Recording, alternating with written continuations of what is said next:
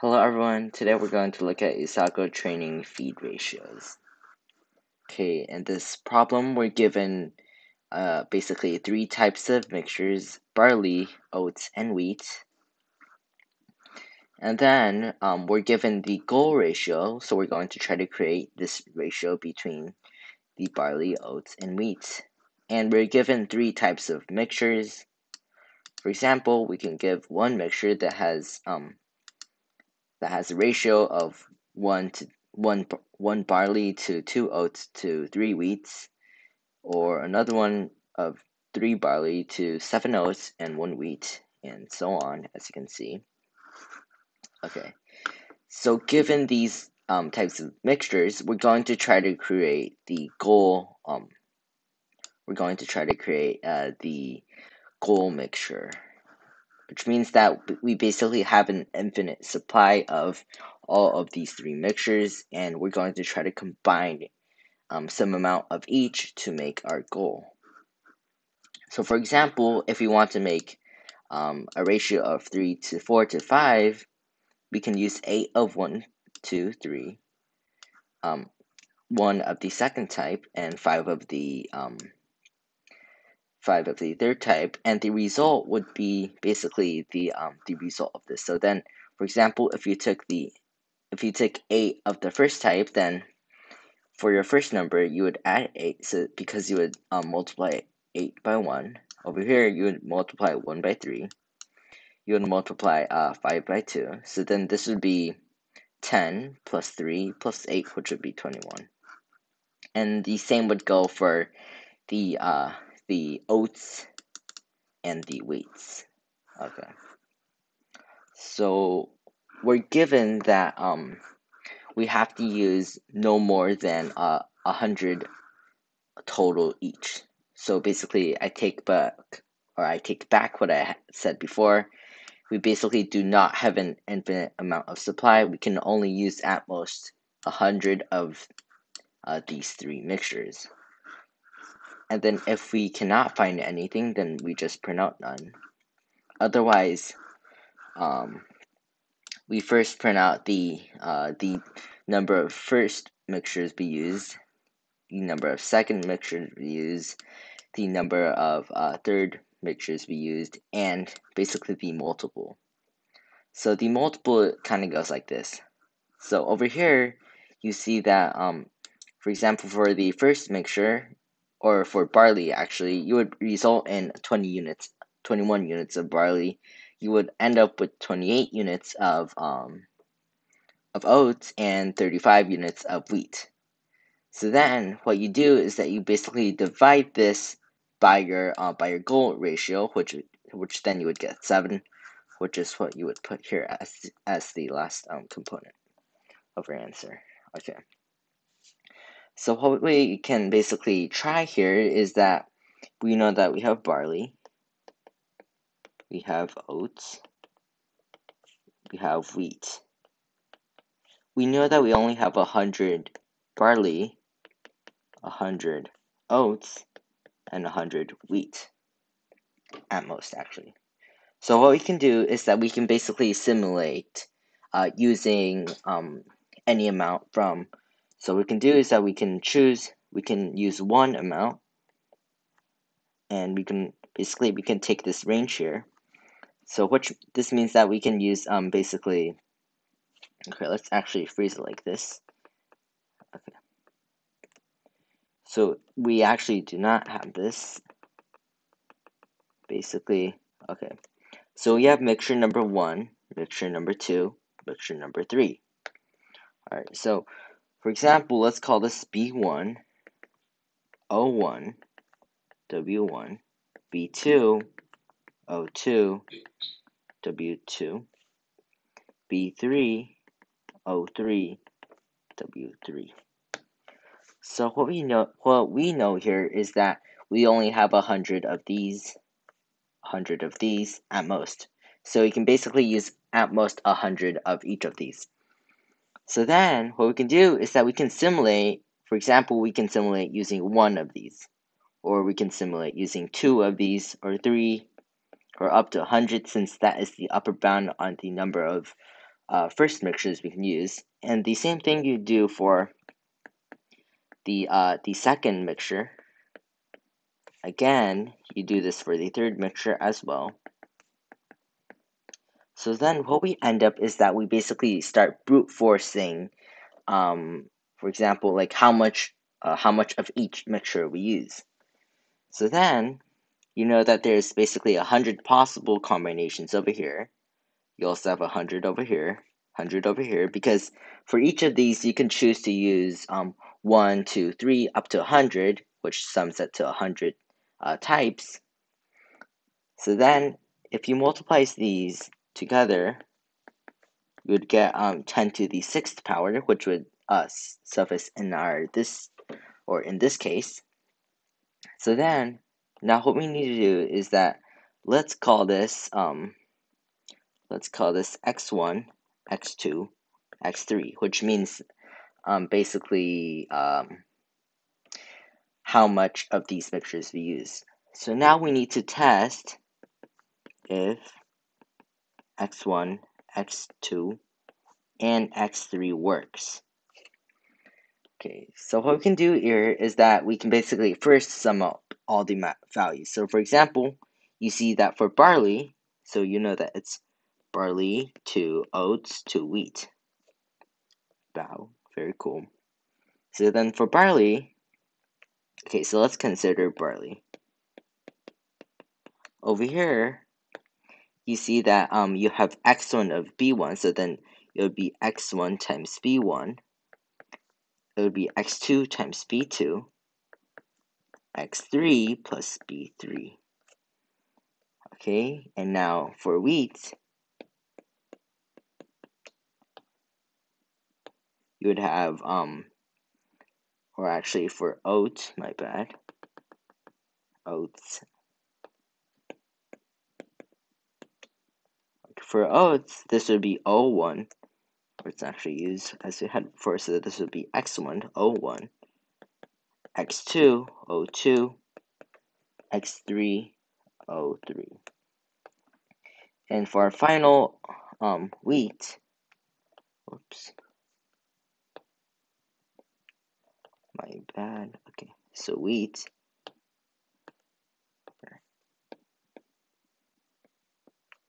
we have alright, so we have, again, we have x1, since we know that we're using x1 mixture, x1 of mixture 1, so this would be x1 times w1, x2 times w2, and x3 times w3. Okay, so let's call this, let's call our result here big B, big O, big W. So now we just have to make sure this specific mixture is a correct, or is basically the same ratio as our goal. So now this is basically easier because we know that our ratio is B to O to W, and we're comparing this to B, O, W, and this is basically the goal. So now we just need to make sure that, alright, we just make sure that B divided by B equals to O divided by O equals to W divided by small w. Alright, so if we make sure this is true, then we know that this is a possible answer. So this is a possible answer. And now that we know if this is a possible answer, we just need to compare. Basically, what we do here is that if this is a possible answer, then we want to have the minimum x1 plus x2 plus x3, and that's basically it. So let's actually get coding. All right, so this is feed ratios. All right, feed ratios.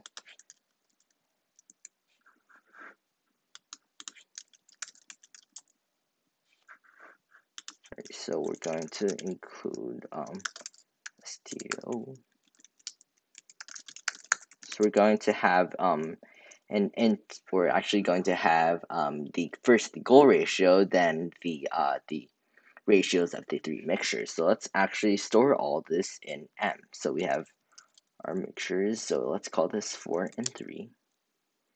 So then for int I equals 0, we can just read all these in two for loops.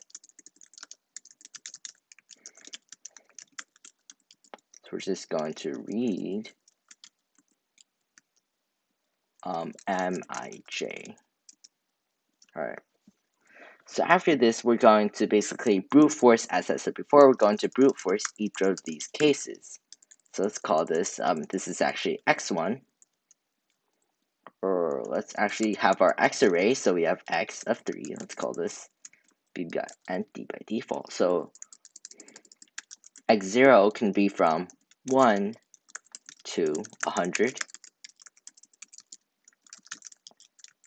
x1 again can be from 1 to 100.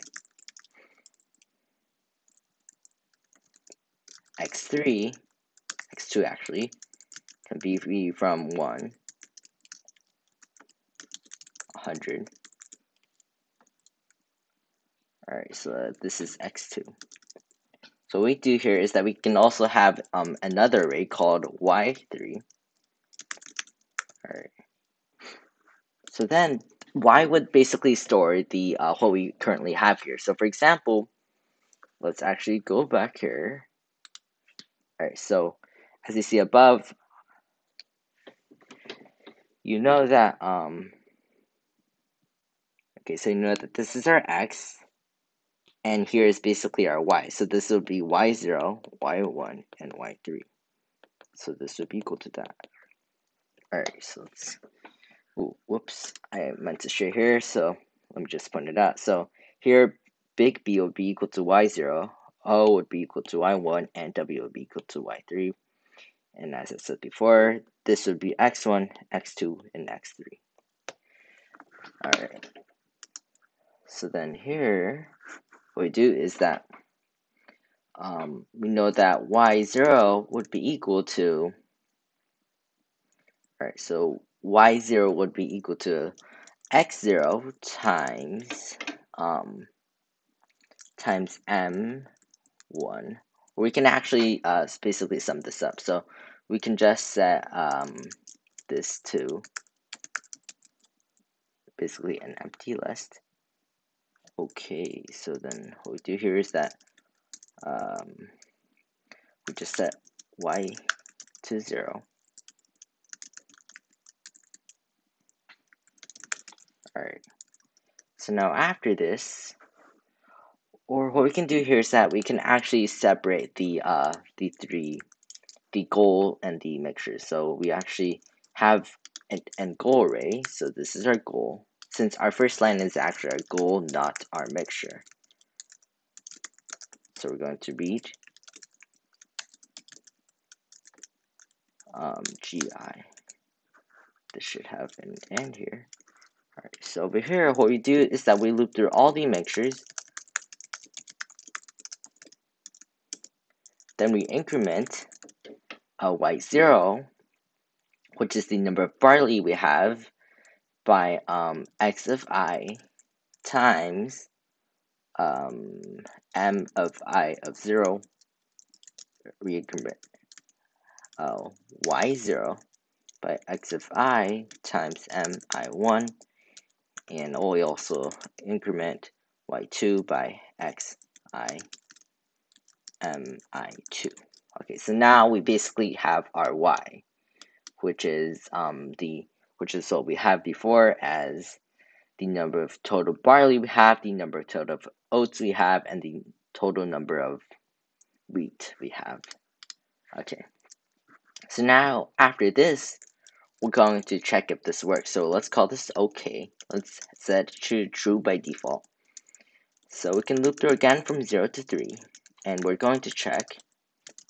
First thing we're going to check is that if yi, or basically if yi is not divisible by one of our goal ratios, then we know that this won't work.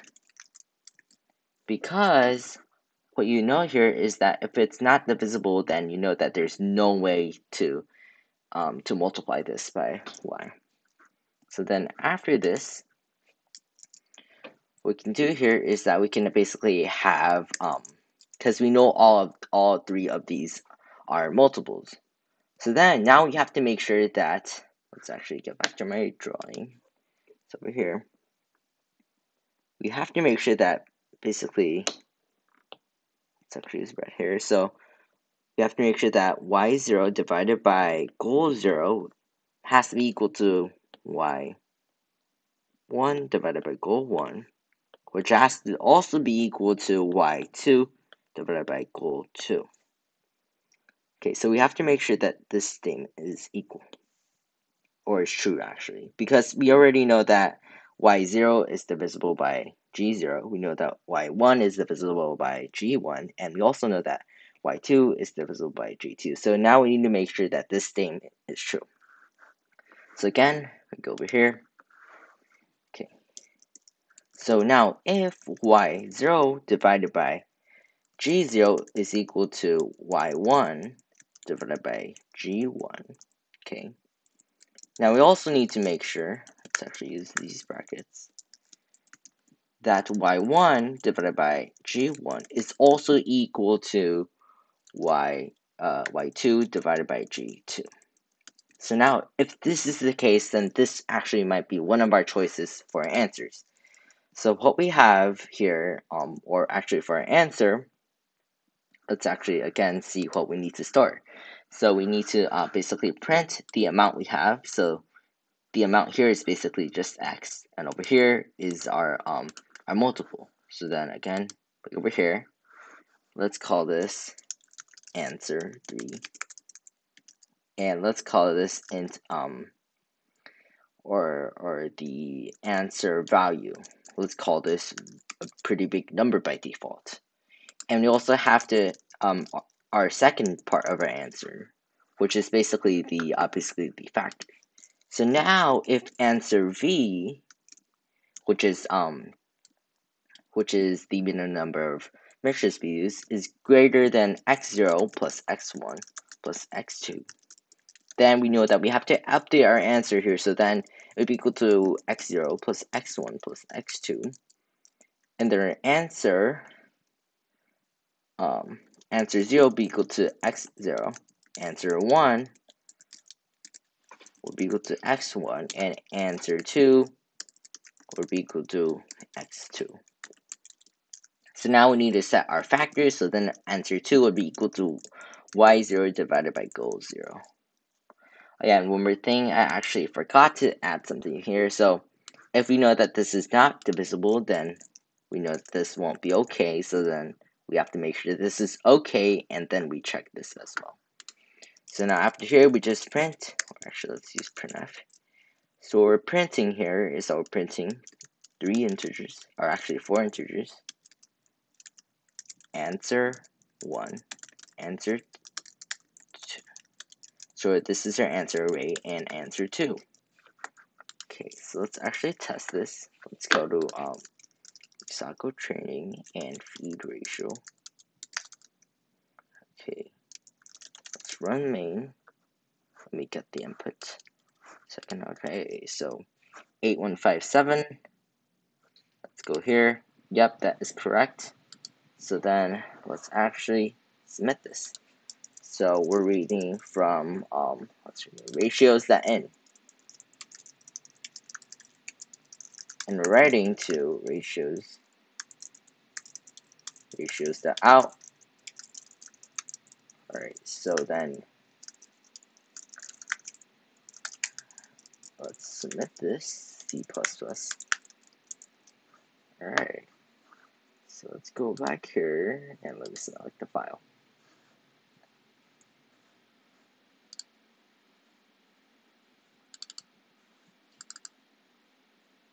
Alright, feed ratios. Okay, there we go. Oh, okay, so this did not compile correctly.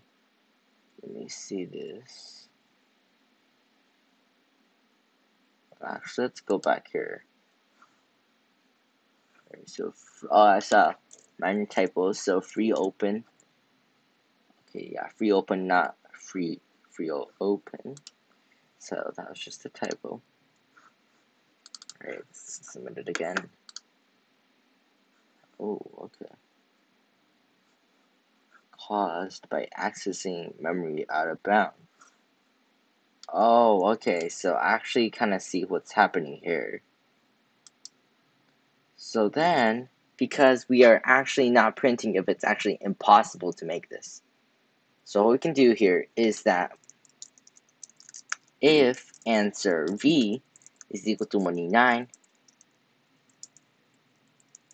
then we can print none. Otherwise, we print this. Alright.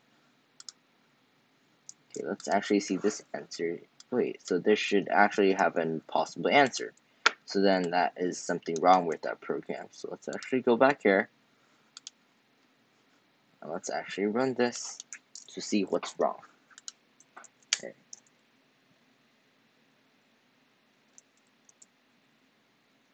Okay, so that did terminate. So let's see. Oh, okay. So it turns out that one of these goal variables are actually 0, which means that if we use this mod, then this would actually be false. Which means that over here we have to make sure that gi. Okay, so we actually can make another case. So there should be else. Whoops. All right. Okay, so if yi, or actually if gi is equal to 0, so this should actually be our coordinate case over here. So basically, if yi is not equal to 0, then we know that OK is going to be false. Okay, so let's actually run that again.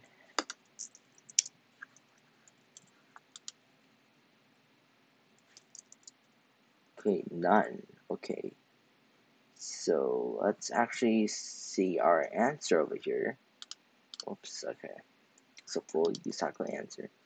So, oh, okay, so it looks like we actually can use a 0 of something, which means that over here, we can actually go to 0 as well. Alright, and one more thing I noticed here, over here, the same thing applies for what we have above, because if it's 0, then this would actually not quite work. So what we can do here is that we can basically multiply this. So we're basically checking if y1 divided by g1 is equal to y2 divided by g2. So then what we can do is that we can move this up here and we can move this up here. So this would result in y1 times g2 and y2 times g1. Right, and the same thing goes above here. Yeah, so what we're actually doing here is that we're multiplying both sides by g0, which eliminates it over here, and we add it over here. And then we multiply both sides by g1, so then that goes gone, and we multiply by g1. So it seems good. Alright, let me take the inputs. Oh, okay. So times that, so this should be g, not a. Alright, so it looks like we terminated again. So y0 times. Oh, okay. So what we have here is that we're actually dividing again. So if y0 is equal to 0, or actually if it's not equal to 0, then actually that's not actually how it works. So what we do here is that we know that this is a proper number. So then we know that if what do we do here? So thing is that we know this is our goal, and this is our what we have so far. So then, what we can do here is that we can basically set a corner case. So if g of 0 is not equal to 0, then we do this. Otherwise, our answer 2 will be equal to 0. So let's actually run this.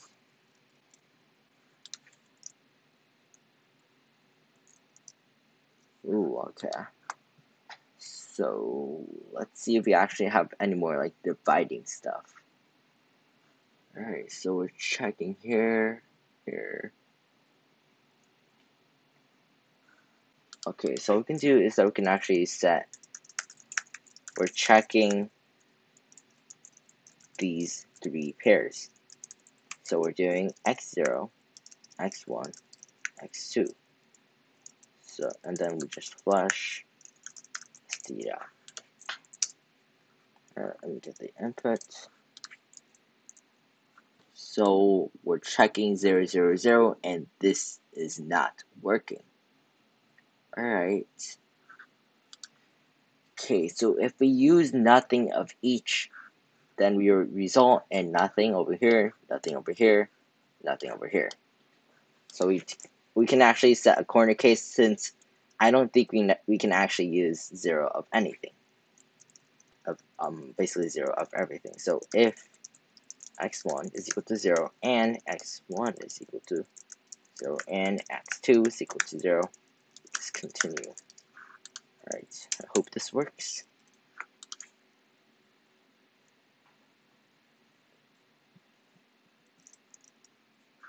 Alright, so let's actually check this again. So 0, 0, 1. So it looks like we actually are pretty messing up on when one of these are zeros. So let's look at this. So we actually go in here. So this looks okay. Okay, so okay. And then we go over here. We check if g of I is equal to 0. If it's not, then we skip. Alright, so okay. So if 0 mod anything. Alright, so here's another case. So basically, if yi is equal to 0. So this means that basically, if we have a goal and this is not achieved, then we know that we cannot do this. Alright, so let's actually remove that as well. Alright, so over here, I guess that looks okay. So let me get the input and let's run it again. Alright, so checking 0, 0, 0, and it's failing yet again. Alright, so let's see. So if yi is equal to 0, which is basically what we're having here, then this would, so let's actually look at this. So gi is not equal to 0, then we do this. Alright, so y1, y2, yi, gi. Alright, so what we can do here is that we can print y is equal to, since we know we have three integers, we can just print that. So we have y0, y1, y2. Alright, so we know that y is nothing, which is what we just predicted. So we know if we have a goal, then this would actually return false. Alright, so we know this is our goal. So we first check that if there's a goal here, so then this should actually be false. So then let's print OK equals to OK. That's actually pretty weird.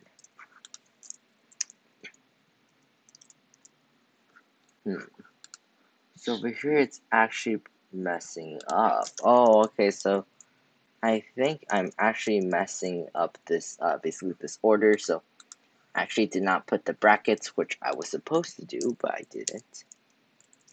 Alright, ooh, okay, so that's actually printing checking a lot. So let's actually remove that since we actually do not want to overflow our checking thing. Alright. Alright, so 0, 38, 7, 16. Let's check it over here. Very good. And let's submit it. Alright.